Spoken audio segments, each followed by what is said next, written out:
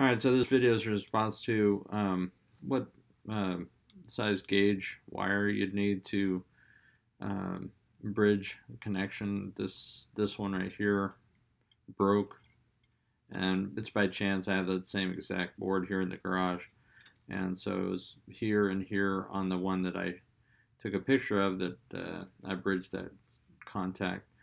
The cross-sectional area of the trace is going to determine the amount of current that can flow through there. And you can notice here how wide this one is, and then how narrow this one is, and that's for the varistor.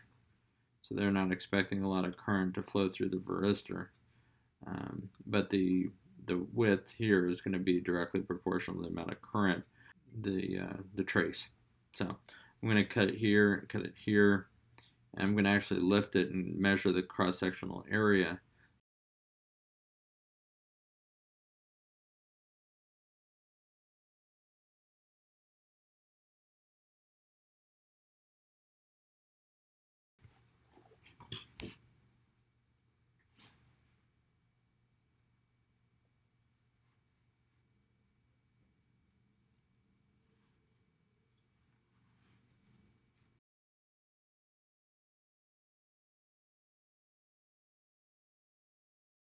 So we know our cross section is 1.782, and that puts us a little over 14 gauge. And you can see the maximum amps for that gauge wire is 32 amps.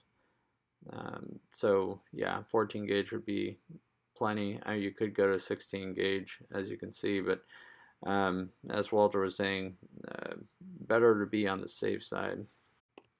Now, if you have a car, you know, and the maximum the car can go is 120 miles an hour, you wouldn't want to sit there and drive at 120 miles an hour all the time, because you're going to burn out the car. So it's best to do, if you're at half, you know, same goes for breakers. You know, if you're at half or a little more, then that's good. You don't want to be at the maximum allowable current for the circuit. And this is the 12 gauge wire I used.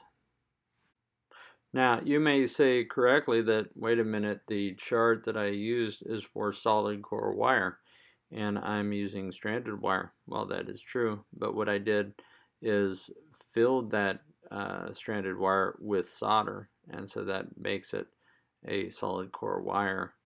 If I just wanted to use the stranded and not fill it with solder, then what I'd have to do is measure the diameter of one strand and calculate the amount of strands that I have and figure out what the cross section would be.